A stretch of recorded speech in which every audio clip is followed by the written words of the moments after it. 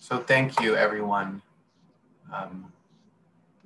for joining us in that brief period of worship. And I'm really excited that we're gathered here today to talk about the next steps in how we gather as a people. So just some history.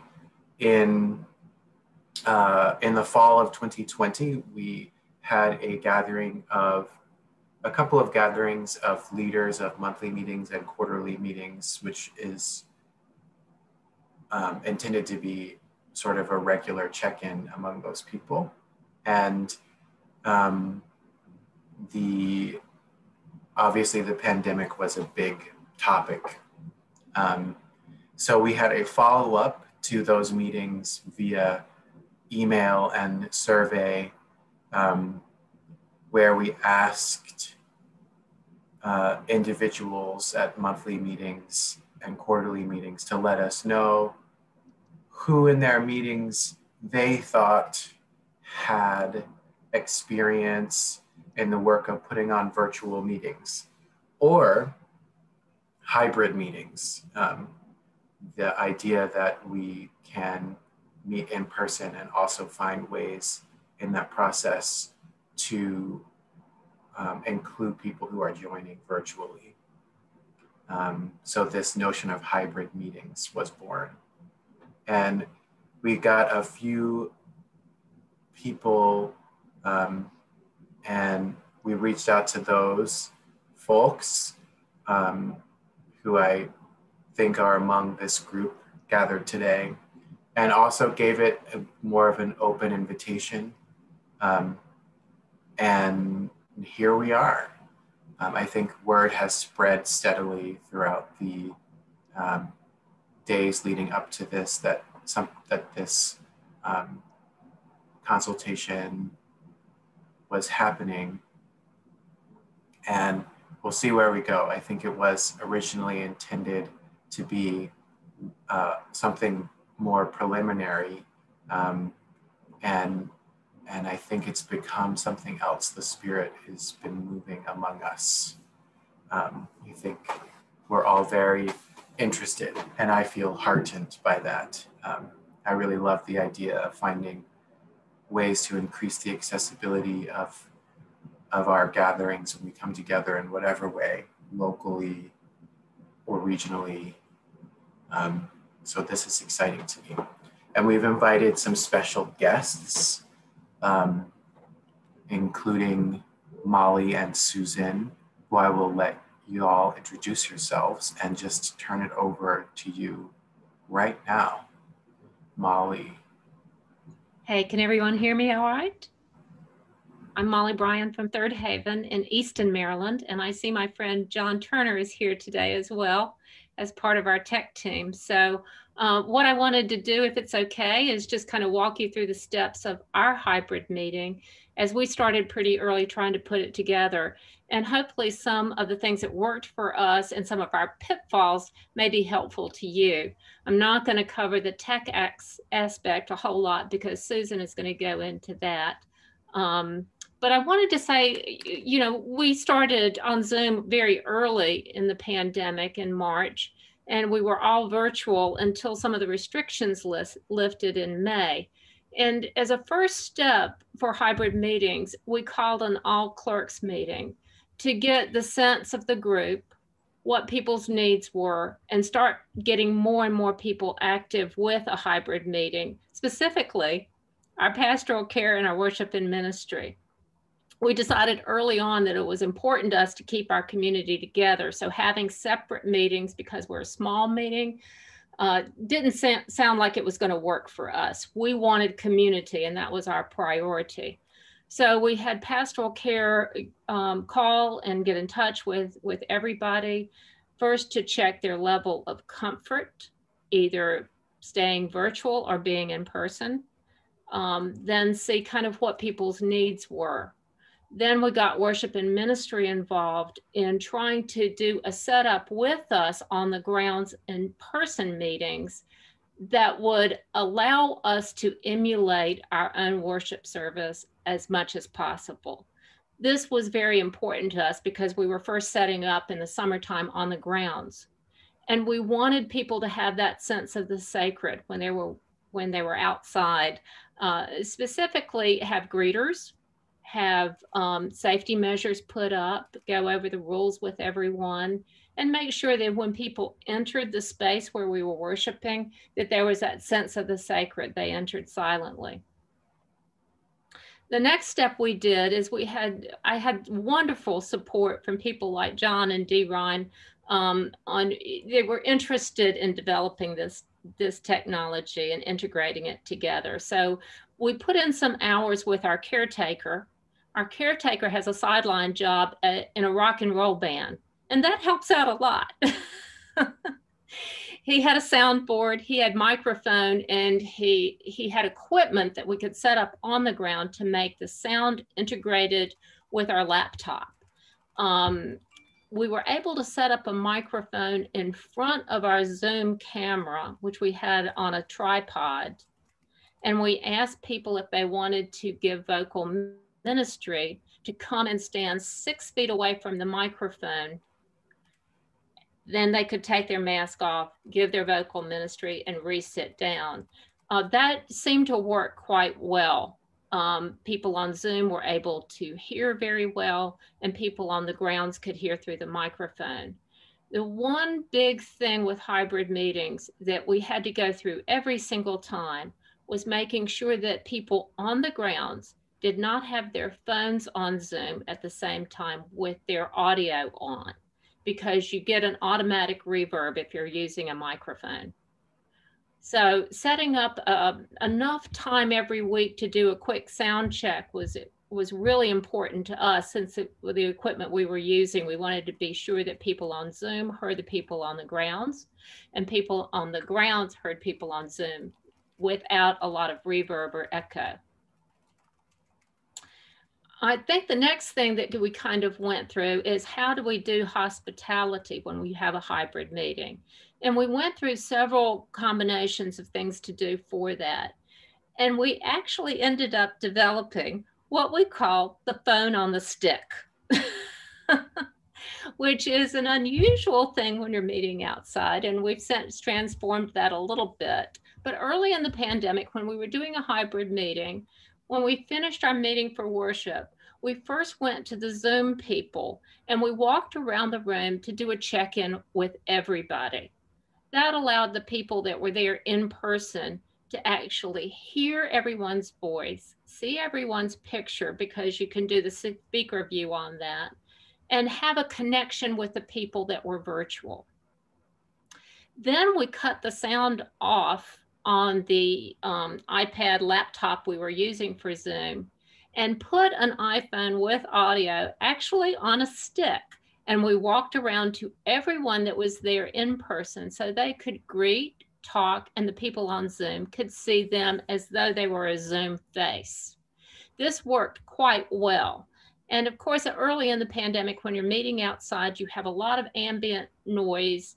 If you're planning on meeting outside in the coming months, you are going to have to deal with some of those sound issues. But that worked quite effectively. Again, our number one goal was to keep people in community. And in order to do that, we had to tweak the sound system quite a bit in order to have everybody that was on Zoom see everybody that was live as well. Now, we did open up our old meeting house in late September, October. This is a picture of our old meeting house in the spring. Some of you, of course, have been there, and it really is quite lovely. But we were able to open that up because it has a lot of windows and a lot of ventilation. And since we've done that and opened up hybrid meetings in there, one of our craftsmen has made a wooden iPad stand for my large iPad. Same varnish as the old meeting house. It's very unobtrusive. And inside the meeting house, we have not had to use excessive microphones. Our biggest problem, and I'm hoping to get some input from Susan with this, is to get pictures of everybody that is inside the meeting house, because the configuration in the meeting house is a little bit difficult with that. And really last, before my time ends up, is the unexpected positive in having a hybrid meeting is the closeness that you develop together with your tech team, with people working together with a common goal in mind to keep our communities together and to reach out for those that need us. You have an intimacy with those other people that we haven't had before. And it's truly remarkable. I think in last week's meeting for worship, one person on Zoom said how wonderful it was to see people's faces closer and to develop that relationship a little bit better. And we've had a lot of technical glitches. We were part of that, if everybody remembers the Sunday on Zoom where everything went down on Zoom and everyone across the country struggled. Well, you just pick yourself up by your bootstraps and you laugh about it and you have a good time, because those things are going to happen, and it's all part of it, learning and growing together. And really quickly, John, have I left out anything? Well, the next phase of this was trying to emulate the social hour, which we did via breakout rooms, which have been a really big success. At first, people were a little bit hesitant, but once they got going on it, they really got into it. And the training part, I think, also needs to be mentioned, that we have a member who's in her 90s and can manage pretty well with all of this. Can't seem to quite start it on her own, but we've heard from a number of people that they hated it at first and now they love it. Thank you, John. I think that's true. And just very quickly before I turn it over to Susan, I think that that is one of our biggest queries in our meeting right now, even with a hybrid meeting, how to reach out to people who are not comfortable with either Zoom or being there in person, and how do we make connections with them and keep them as a vital part of the meeting. Our meeting's small. Before the pandemic, we would have anywhere from 45 to 65 members per meeting for worship every first day. And since the pandemic, it's dropped down to about 30, which is still good, but we have members that have never participated, and that's of interest to us. Thank you, Zach. I'll cut off right now and turn it over to Susan. Thanks, Molly. Take it away, Susan. All right. Thank you, Molly. Thank you, Zachary. So Molly has covered a lot of the sort of preliminary how we all got to here and all the challenges that we're facing. Very early on though, Upper Dublin and Byberry, basically through supportive grants and donations, having done a fair bit of research on Facebook, ended up going with the owl. If you haven't seen this lovely little bird, one of the things that I say to everyone is she loves to fly. So if you want to give her a test, my email will be, I have just a couple quick pictures to show. So if you want to give her a test, I'm sorry, because I call her, in part because I'm the one who's driving her around. But if you want to test her out, please get in touch with me, because it really is, the one thing that I say about the owl is, it is definitely not the solution for everyone. Wendy Kane is actually on this call, and the owl flew to Wendy. We did a trial in Newtown meeting, and it really wasn't successful. So it is definitely not a one size fits all sort of thing. So I am just gonna do a couple quick things real quickly. Bear with me one second, just to, so first question is, do we integrate technology? One of the things that we found is that we do have some friends who are in CCRCs. They don't drive, and so now this has become a huge way of their participating. It doesn't require the owl, but it does require technology in our meeting house. Friends have also said that they find that with the owl, sorry, I don't know why that just jumped ahead, sorry, that their hearing is so much better improved with with the owl. The audio on the owl is phenomenal. And so they're hearing more by utilizing that technology. Also, when weather is an issue, by having technology in the meeting house, people don't have to drive in inclement weather. Funny story about safety, but I'll come back to that in a second. As you saw, this is the owl picture of her. It is just under 1 foot tall. That mesh that you can see is the speaker as well as the microphone. Weighs 2 pounds, simple, easy thing just to set up and effectively leave that way. These are 4 meetings in Abington Quarter that have invested in the owl. Oh my gosh. All right, you know, we're not, let me just quickly, here's an example of 4 meeting houses. You can see that they are very different in, I'm just gonna stop this. All very different. The big parameters that make a difference are the height of the ceiling. If you've got a big open meeting house, it's going to struggle a little bit more than something like Upper Dublin that has a lower ceiling. It also has partitions that allow you to essentially sequester an area. That helps keep the sound trapped. Carpeting tends to absorb the sound. Wood floor tends to give the microphones a better chance at picking up on the sound. So those are probably the biggest parameters in terms of the physical space, but then you also have the issue of socially distancing. So if you've got a really large congregation, Newtown's much larger than both Byberry and Upper Dublin, which are the 2 meetings that I spend most of my time in. They're smaller congregations, and because of Zoom and physical limitations, we don't have everyone showing up in the meeting house when we're in person. So by having a smaller group in the meeting house, we're able to socially distance and still pick up the 18 to 20 foot radius that the owl will hear and see. What we have found is we essentially had to compromise. Funny story, last night I was talking with a friend who had said he'd seen that we were doing this presentation today and said, oh, you know, what are you talking about? And I said, well, really pretty much talking about the owl. And he said, oh, the owl. And my heart sank and immediately started racing. Where is he going with this? What are we going to do? Why does he hate it? He's a teacher in a school. It has not worked in that classroom. What's sort of funny about this, and we've really developed a relationship with Owl Labs, it almost seems as if the owl was in some ways designed for Quakers. In a classroom where you have sounds coming from all over the place at the same time, the owl can't quite figure out where to focus. And so it can be that as you watch it, try to figure out where the sound is coming from, the visual isn't great. What we decided is we basically recognize the voices as someone sharing vocal ministry. So we decided that the visual was less important than hearing the audio, being able to discern someone's message.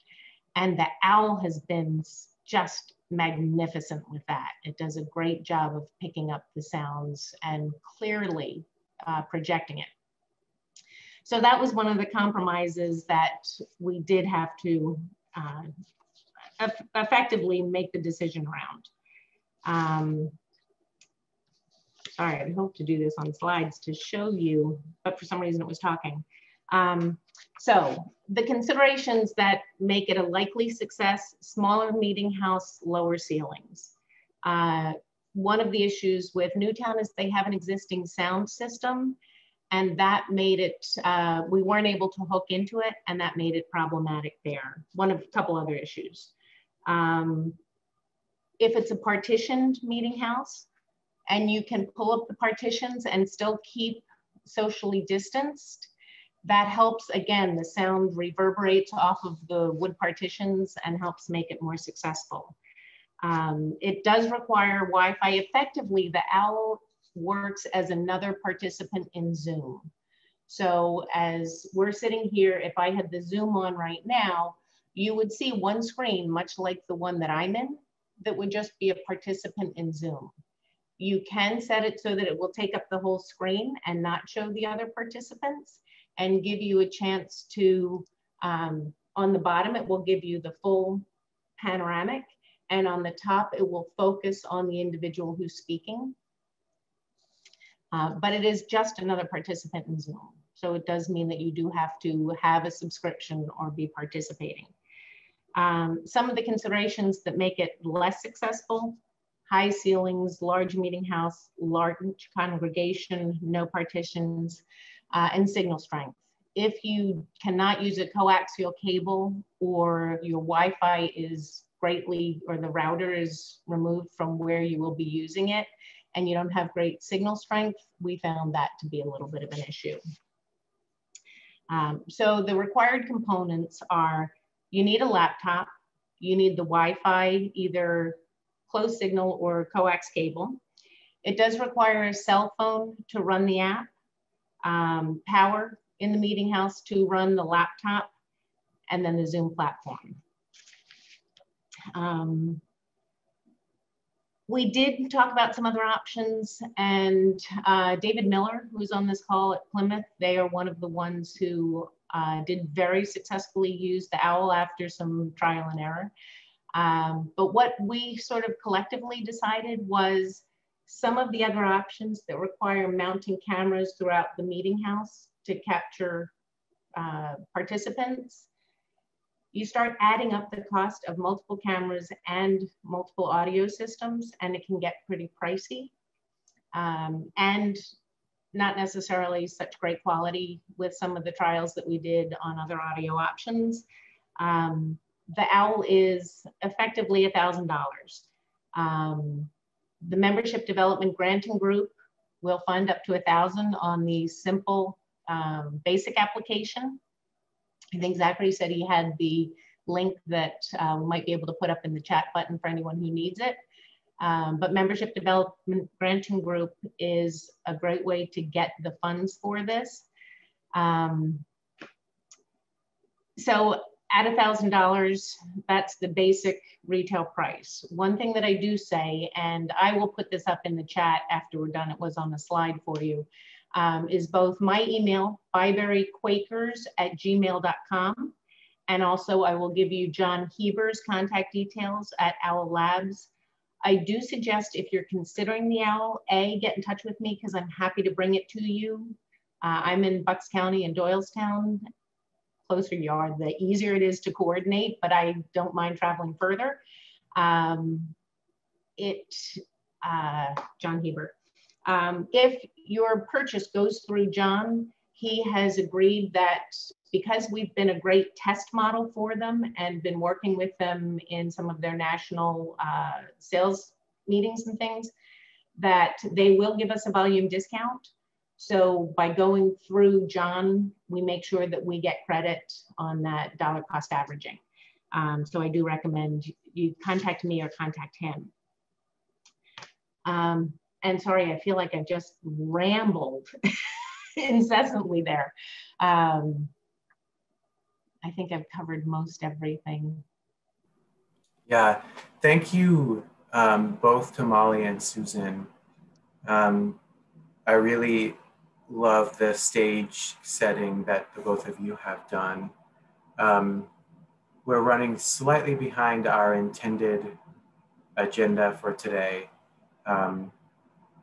And so I want to leave some very brief space in case there's any burning questions that people have for Molly or Susan, and then go straight into small groups. So were there any questions that just feel like they need to be asked in this moment? There's a question on the chat that I share as well about how do people in the meeting house, when you're using the OWL, see participants at a distance? I mean, have you put up a monitor or multiple monitors, or what's that about? So we have only used the laptop to date, primarily because we have done a handful of meetings, and David can speak to this a little bit better from two aspects. One is how to display, and also some of the issues that come along with the display issue. But just using our laptop, we actually did an outdoor unplug and recharge, and everyone was still able to see the laptop from a distance, even outside, and knew who was speaking. But again, because we tend to rely more heavily on the audio than the video, but it is something that we are discerning going forward. Does that help? Thank you. Zachary, I'm noticing there's another question in the chat. Yeah. Like a call on. Yeah. So this is one of those things where I'm sure we could spend a lot of time in Q&A right now. And I think that there will be a chance closer to the end of the call for us to have some more all-group discussion. But I really would like us to go a little deeper while we're together, and head into small groups for a time. So Olivia, if you could begin the process of breaking people up into small groups. And Walter? I got here late because I had the wrong link. Does Molly's configuration, is it written up somewhere, and is there a link to that so that the technical configuration of what she set up can be looked at more closely? I'll put my email in the chat, and email me and I can send you some more information just about the logistics of what we did and what worked and what didn't work. That would be very helpful. Thanks. Mm-hmm. And we had promised that we would record this meeting, so that is happening, and we'll post that so folks can review what they might have missed from the incorrect link that got shared. Apologies to those who were late due to that glitch. Mercury is in retrograde. And then Zachary, before we go into our breakout spaces, you'll be putting the queries in the chat. And then we also need to make sure that we identify in each small group a facilitator and a note taker. Yes, so here I'm pasting the queries. We want to take about 10 minutes. And there are more queries than can be addressed in 10 minutes. And so my hope is that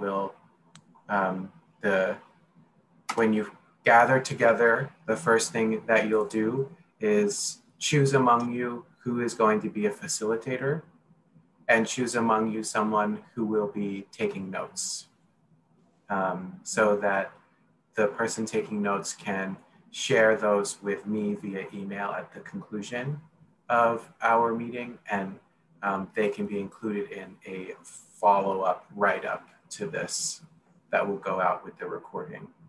So a facilitator and a note taker will stop at 10 minutes, and we'll continue our discussion as an all group at the stop, sort of picking up on where the small groups left off. Welcome back, everyone. So I think what's important, what I really want to emphasize is that this is a preliminary moment for us to begin exploring these issues. So the idea of a hybrid meeting where we bring together virtual participants and in-person participants, I think is something that many of us are still wrapping our heads around about how that could work and how we could support a situation and a mindset moving forward where we meet our needs for accessibility and inclusion while also having substantive and meaningful engagement. And those things, how we balance those is a question moving forward. So for the rest of our time, we only have about 15 minutes. And I'm sure that you've only just begun to get to the rich golden nugget of some of these questions in your small groups. And so what I'm really curious for us to bring to the full group now is related to the third query. What do we need to do to address what's challenging and embrace what's exciting? And more about, let's name the headlines. Let's focus on what are the issues that we need to address in order to live into that query and navigate the balance between meaningful engagement and accessibility. So what are the, maybe not going into the specifics right now because we only have 15 minutes, but what are some headlines of things you discussed that you think as a yearly meeting and as monthly and quarterly meetings, we're going to need to return to in our work as we go along in the next 6 months. And so I'm inviting that type of input for the rest of our meeting. And curious if folks might have things to say. And Olivia and I will help identify folks who have their hands raised and might want to share.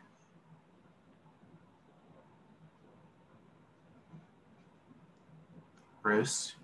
Actually, John is in our group, so I'm gonna have, he was our note taker. Okay.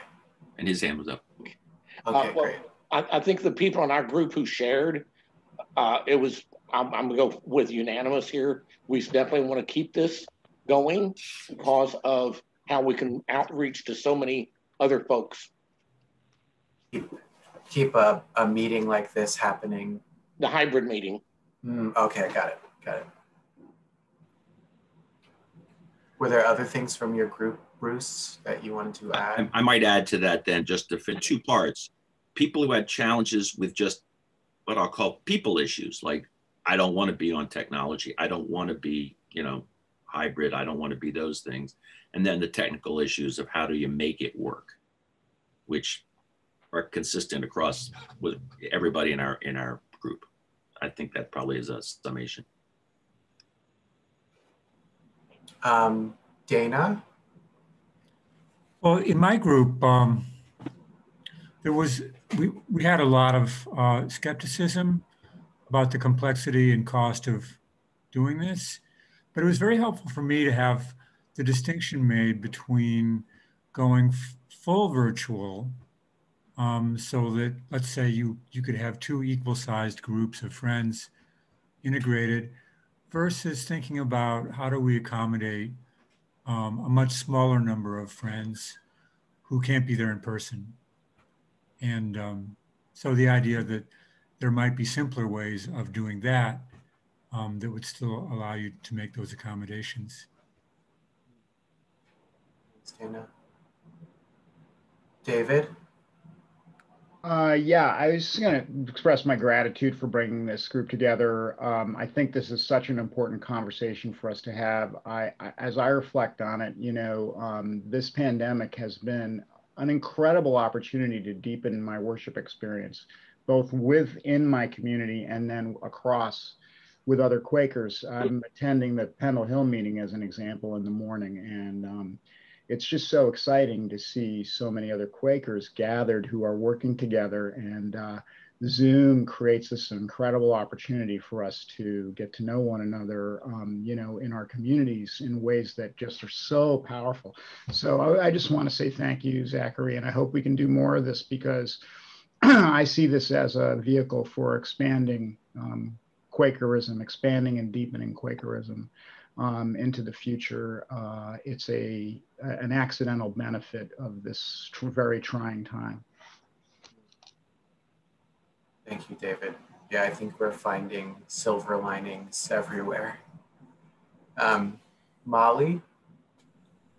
Yes, I think our group kind of hit the nail on the head at the starting gate, saying that one of the more important things is not the technology, because a lot of us are kind of tech heads, but how to engage people spiritually and socially and keep that momentum going with community in our meeting. And that's where we found we ran out of time, because we all had so much to say to each other about this issue that we I couldn't agree more. We need more of this. We need more interaction to be able to talk to each other and share ideas and learn from each other. So thank you.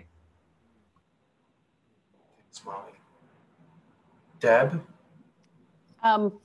I would just add, I serve as coordinator for Western Quarter. We have some small, very rural meetings that don't have electricity.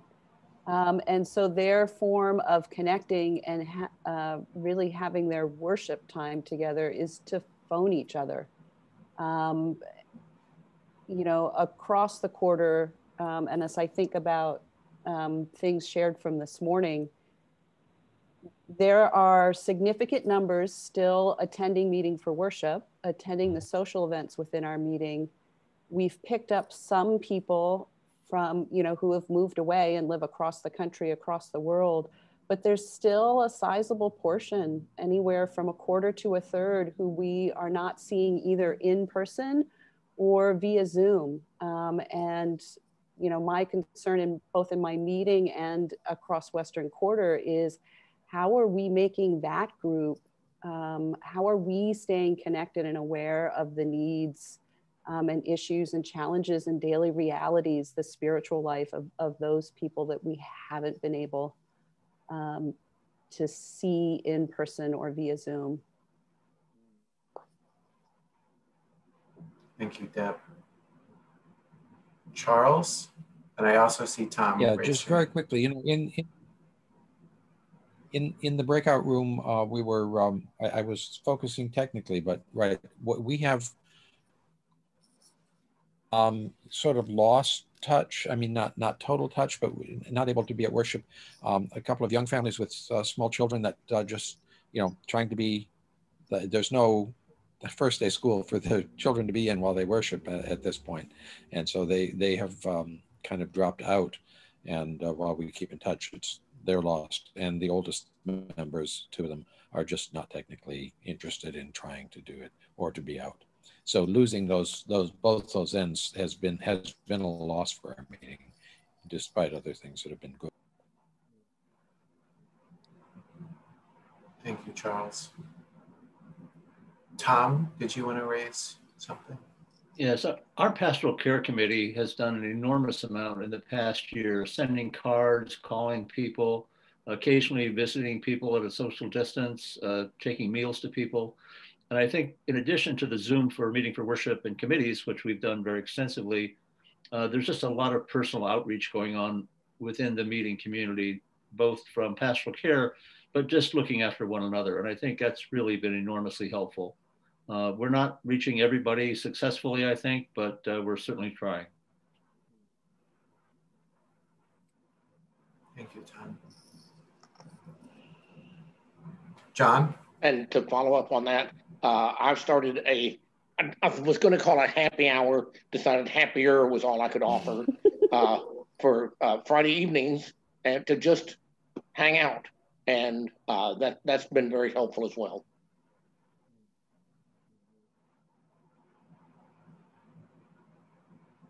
I see a chat comment here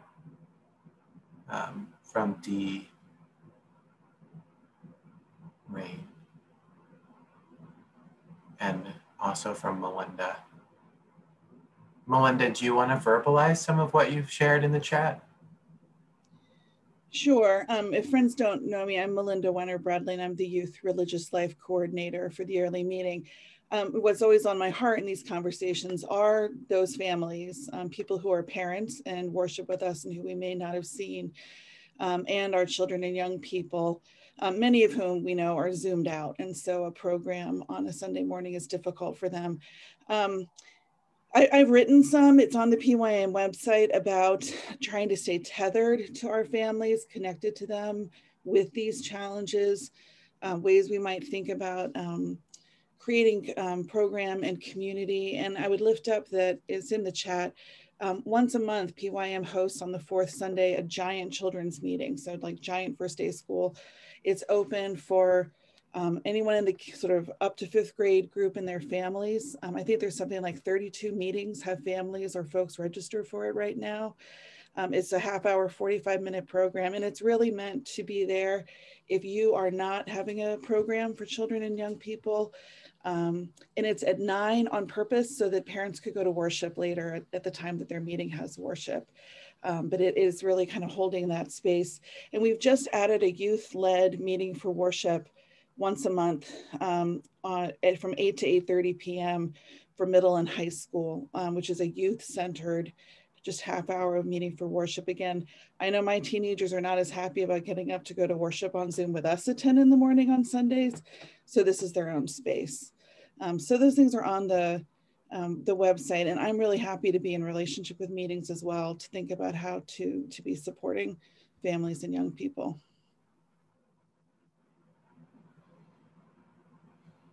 Do you want to put your email in the chat, Melinda? So we'll be collecting everything that is being shared in the chat and what is been discussed in this recording.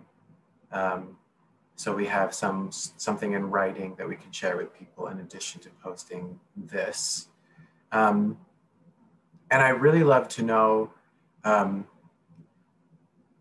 who is not in this meeting, but if there are people here or that you know of who might be willing to provide some more advice or experience to people in monthly meetings who might be even less far along in this than we are here, please reach out, send me an email,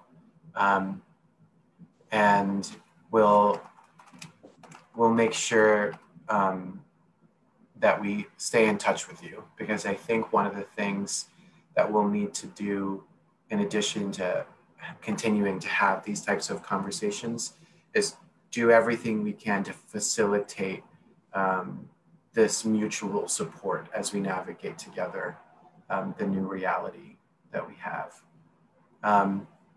So were there any final sharing that anyone wanted to have? Rick?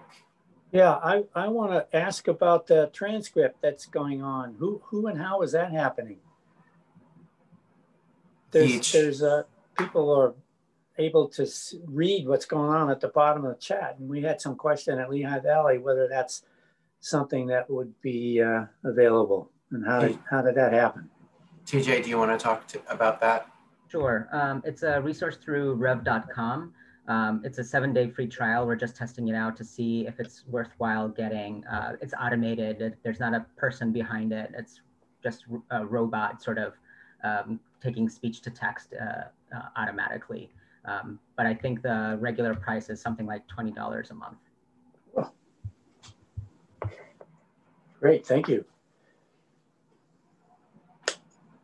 Anything else, Walter?